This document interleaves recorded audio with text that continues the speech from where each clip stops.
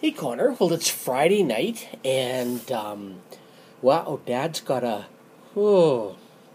got a pretty busy next couple of days coming up. There's a lot to do, which is surprising. It's got the hiccups. It's a really busy right now, which is a good thing. You know that you never want to complain about being busy. It is a good thing. What about you? You've had your first week off of school now, and Canada Day was in the middle of it.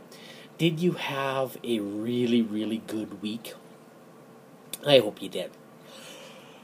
Oh, I'm sorry. I have been, Dad's schedule has been so strange up because some of the clients that I'm doing work for right now, I have to do, around 12 at night, and some I have to do in the morning, and some I have to do in the middle of the day and in the evening. So Dad's been not exactly sleeping right the last couple of days, but I am.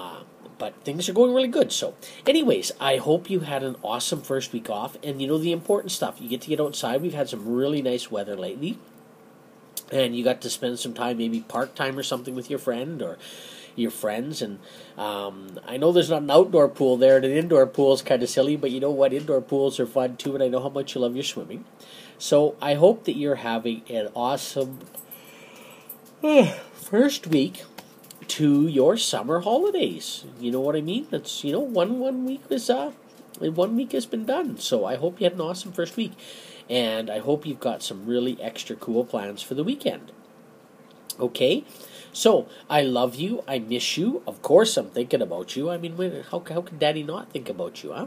And as bedtime approaches, just because it's summertime, we still do a super good job on our teeth, right? Swoosh.